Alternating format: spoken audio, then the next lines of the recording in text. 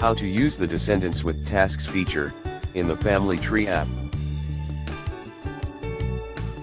The first step is to select the family tree icon.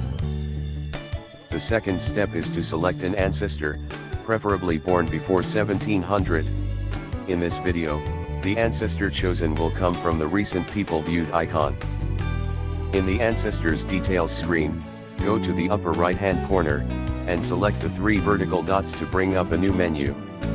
In the new menu, select the third option, Descendants with Tasks. This is the Descendants with Tasks screen. By scrolling down, various icons can be viewed. Also, the green temple icons indicate that there may be ordinances available for that descendant. Click on the green temple, and verify that there are no problems with the information, before reserving the ordinances. Once that the information has been verified, select Request Family Names. On the new screen, select Continue in the upper right-hand corner of the screen. Next, read over who you can do ordinances for, and then select the boxes at the bottom of the screen.